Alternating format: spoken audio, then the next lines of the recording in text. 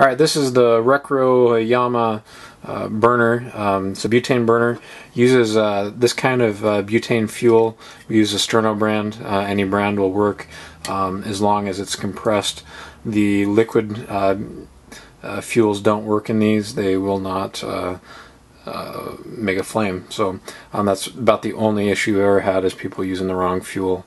To fill up, there's the fill pin on the bottom, and you just line up and push together and it fills it right up. To start, you have the ignition clicker there. I don't know if you can see it on the camera. Makes a spark. Just turn it on and click and it fires right up.